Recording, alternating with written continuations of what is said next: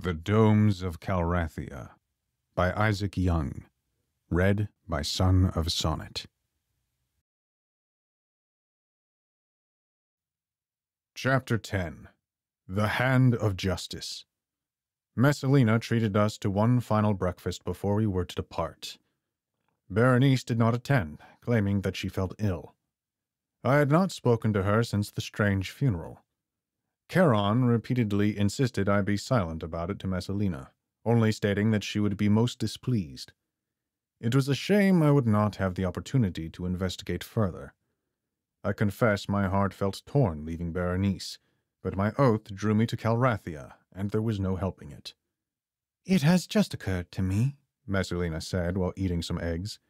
"I have not seen the book you are carrying to Calrathia. Do you mind if I hold it? You might be the last courier to ever venture beyond the border wall. It would be an honor to hold the text in my hands." It is an illuminated manuscript, and it is very precious. I cannot risk it being damaged even by the touch of one's fingers. My excuse was half true. I did not want to risk it being damaged, but I was more concerned with Berenice's warning to keep my possessions close. Upon returning to my room, I checked that it was indeed still there. I slept with my satchel in my arms that night and always kept a hand on it in the days following. Even now it lay next to me in my seat. I expected Messalina to insist, but she shrugged her shoulders and continued the conversation. She had been in an unusually good mood that morning. For all the time that I had known her, she had been calm or morose at best. Now she seemed barely to keep herself from giggling. I glanced over at Gurion, and he seemed to notice her change in behavior as well. Nevertheless, we continued our friendly chatter. Charon came by and nodded as Messalina whispered him instructions. I was too busy savoring the meal to pay attention. It likely would be my last proper food before the long journey ahead. While he gave a slow nod and walked off, I was toying with my food with my fork, wondering if I would ever have eggs again. I remember it was quiet that morning. I have always found silence a comfort, but I only realized later that it had not been the peaceful quiet I had grown to love. Instead, it was the holding of a deep breath, dreading a terrible plunge. Had I known what I know now, I don't know what I would have done. A short time later, a scream broke our pleasant meal. A horrible wail trailed off, but I instantly recognized it as Berenice's. Gurion and I rushed to our feet, and gripping our swords, we ran to her. Entering the forum, we found Berenice on her knees. Placed on the floor was an empty casket with its lid ajar, the same coffin that once held the infant. We ran over to her, though we could offer her no aid. I looked over the coffin, confused at how it could have come here. I had seen it lowered in the grave with my own eyes. Berenice was inconsolable. She sobbed over the empty casket, crying and weeping. Her face was wet with tears, and her sword was left forgotten on the floor behind her. I had never seen such heartbreak before, and all I could do was place my hand upon her shoulder, wishing the world that I could ease her pain. Messalina appeared down the hall. Berenice saw her, and for the first time I saw a look of hatred upon her face. "You! What did you do with him?" she shrieked. "It was an ill-gotten mongrel, a mistake. You trespassed by burying the thing among our ancestors as I expressly forbade. I had no choice but to intervene." "He was your son." Messalina shrugged. "It was an inconvenience." I had little more knowledge than Gurion, but we both drew our swords upon Messalina as she smiled hideously at Berenice's torment. She turned to us. "You would do well to put your swords away if you understood what you had to gain." "What did you do with the boy?" I yelled. "I threw it out," Messalina coolly replied. "as I should have done from the beginning if my sister had not insisted on keeping the body." Berenice threw herself over the coffin and wept bitterly. Messalina turned to us. "If you should know the full story, then I shall regale it to you. I took Crixus into my household, yes. I had relations with him, hoping he would be a well and faithful servant. I drank deep of the dry nectar, but I conceived anyway. Upon learning he had a child, Crixus forced me to bring his son to birth. I hated every moment of it. When the mongrel was free from my womb, I refused to take charge of the child. My sister foolishly fed the child and kept it alive. When I could bear the indignation no longer, I smothered the creature so it would not suffer to live. Crixus took us in the night in vengeance for my act. I would have struck her down in that instant, such was my rage. I stepped forward, ready to do the deed, but I was stopped. Charon, who had been still as a statue in the hall, moved himself between me and Messalina.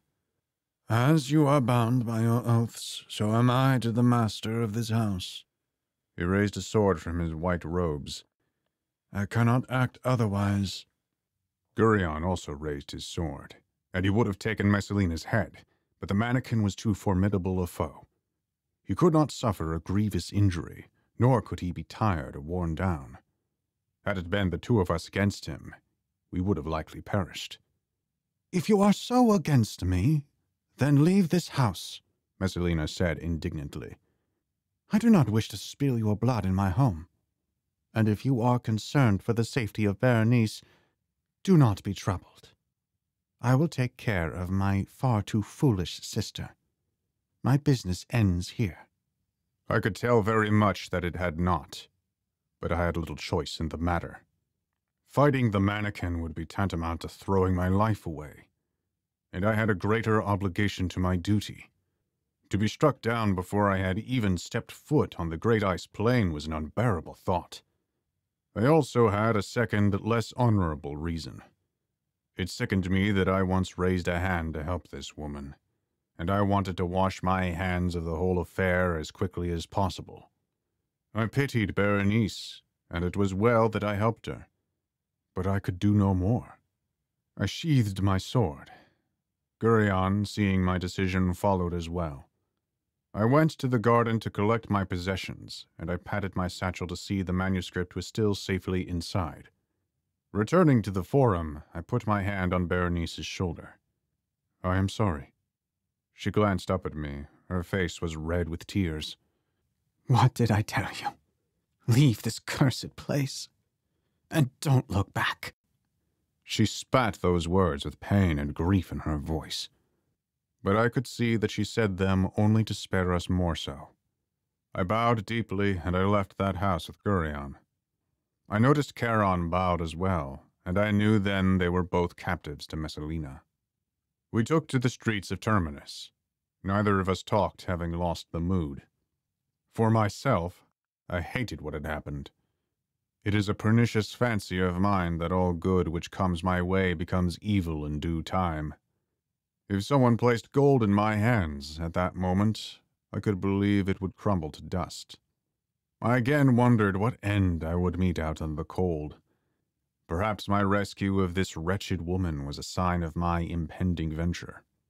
Everything had been in vain, and it would have been better if I had instead done nothing at all. Thoughts like these trailed behind me as we entered the court of Elagabalus, a city administrator. We entered a great marble hall. At the end of the long columned room, there was a high desk flanked by two mannequins garbed with red cloaks and bronze chest plates. They wore masks of young men with wigs fashioned of golden hair. Their hollow eyes watched as we approached and kneeled before Elagabalus. He was strangely young for such a high station, scarcely reaching manhood. His curly hair and soft features gave him an effeminate affection, and his flippantly bored expression betrayed a lack of respect for his office. I already did not like this individual, and I was glad to be soon departing this abominable city. Greetings, magistrate, Gurion began. We come before you to request supplies and a means of travel for my friend, as is the law. He is a courier bound for Calrathia and requires the assistance of the city for his journey. I did not receive a letter of introduction. Where is it? The youth rested his cheek on his palm, yawning. Gurion glanced at me, but I had no answer to give him. I was unaware I needed a letter.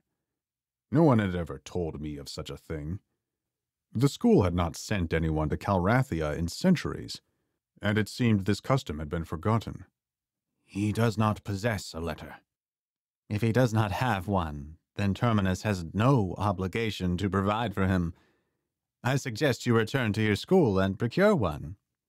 To say I was dismayed would be a gross misuse of the word. What he was proposing so listlessly was insanity. It had taken me weeks to arrive at Terminus, and even if I went back, I could no longer call upon the Anemoi. There were other ways to Zodiac, but I did not have the coin nor the influence to gain such passage. And if I somehow returned, I would be killed immediately.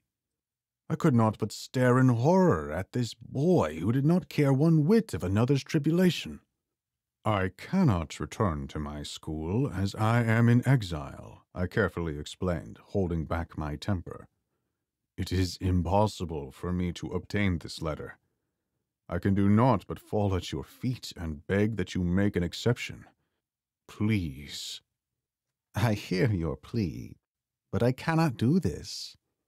The law is the law, and I have no choice but to uphold it. You may still embark on your journey across the great ice plain on foot, or perhaps you may find some kindness from a citizen in the city, but you will not find any aid here. I knew to try to cross the plain on foot was suicide. So had it come to this? Was I really reduced to begging from door to door? It was darkly comical that I might have to fall on some stranger's good mood to go die out there. The law is that Terminus assists the couriers. That is sacred. Gurion raised his voice to my defense. It has been so from the beginning. You must help this man. Elagabalus lifted a hateful eye. How am I supposed to know that he is indeed a courier and not some swindler? He is not garbed as someone from a school. And even if he was, that does not prove his intention to travel to Calrathia. I do not know either of you. And as you bring nothing to vouch, I am under no obligation whatsoever. I am bound by law to protect the assets of the city, not squander them on whoever comes walking through those doors. I knew he only denied me because getting what I would need would be inconvenient for him. I had seen 100 men like this youth back in Zodiac and elsewhere. They twist the law with sly words, making themselves comfortable while inflicting their hypocrisy on others. There were no greater scoundrels of men, and yet I had no other choice. Reason or argument would win this man, and the only thing I had left was pity. I humbled myself in that marble hall. I got down on both knees and kissed the floor, holding myself prostrate before the magistrate. I can say that it does not get easier the second time, though at this juncture I had neither respect nor dignity left to adorn me. I wore a crown of shame. Its thorns were now much familiar to me. I held my eyes shut, but I could always see Master Algol's mocking face. Every time he drank himself into a stupor, every time he stole coin from the treasury, every time he flaunted the rules of the school and received no punishment, each one was a scourge on my heart. And I was the one punished. Again and again I called out for justice, and I received no reply. I took out my illuminated manuscript and held it out. I still kept my eyes shut. I could not bear to look at his face if his answer was no. I was prepared to remain there for as long as it took. I would wait on his threshold for the rest of my days if need be. I had nowhere else to go. More silence.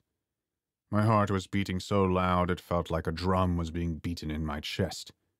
Would the potentate move this man's heart to mercy? I hoped finally for something good to come my way. And then I heard a snicker. I felt my throat close up. I opened my eyes, expecting to see the sniveling youth mock me. But I was horrified to see not my manuscript in my hands, but instead a children's book of approximately the same size. Its cover was worn and stained with age, and it looked like an infant had scrawled on it.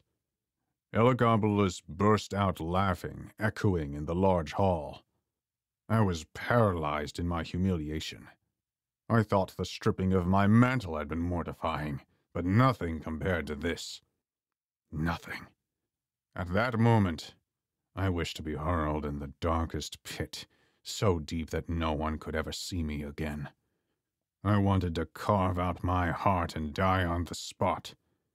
Anything to get me away from this place and its people. I wondered how we appeared to the potentate, scampering little things that we were. We think ourselves brave and clever and heroic, but we were as fragile as leaves in the autumn. For all my efforts, all I held was folly in my hands. It was all folly. Cursed with the day that I was born.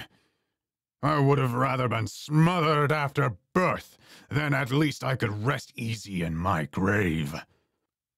Gurion looked as equally shocked as I did, though we both knew the culprit immediately.